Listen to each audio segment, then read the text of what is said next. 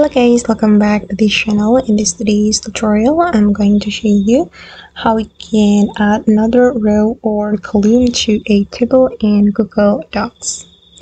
Okay, let's get into it guys. I have opened my Google Docs and as you can see, I have created a table.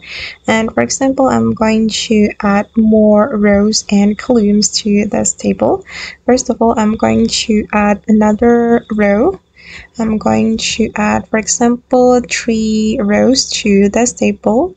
So I'm going to select all the rows like this, and we can right click and we can click on insert 3 rows above or below. And I'm just going to select this one. Okay, and now the rows have been added to this table.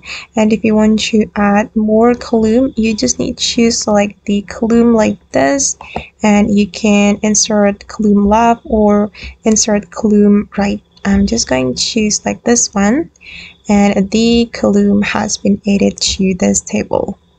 That's so easy, right? Okay guys, and that's how we can add another row or column to a table in Google Docs. I hope this video will be useful for you. Thank you so much for watching and see you in the next video.